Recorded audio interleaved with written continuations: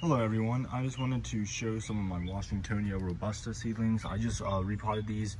They were in a big community pot that didn't have any drainage holes, so that wasn't good for them. And I had a ton of these. I think the seeds were 100 that I bought. I probably got a little bit more than that. They were from someone in Texas, somewhere south. I forgot the exact name of the town, but it was south east of Dallas.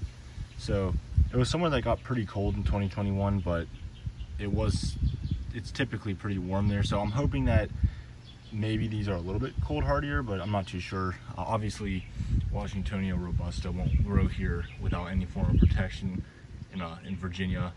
You don't really start seeing them until you're in southeastern North Carolina. That's when you occasionally will start to see one.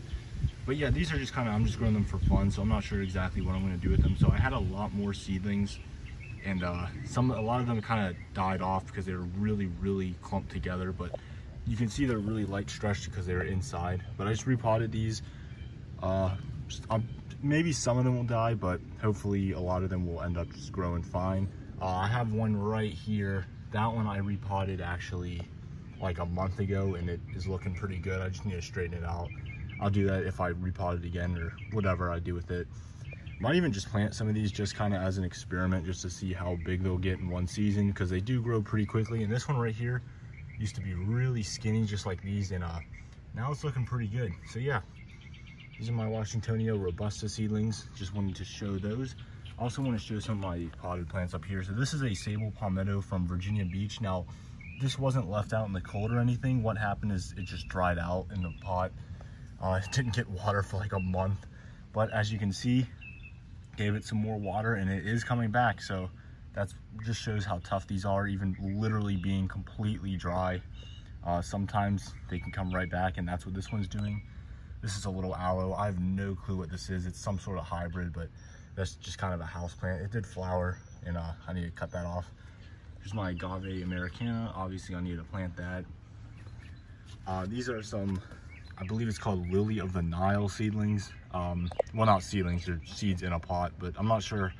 I think it said they grow, it takes them like a month to germinate, so we'll see. I got a bunch of these at Myrtle Beach. They were just kind of planted out in front of the hotel I was staying at last summer, so we'll see if any grow. Those are just kind of being grown for fun, well, like everything really, but yeah, we'll just see if those come up. So here is a Virginia Beach palmetto. This is another seedling that I have.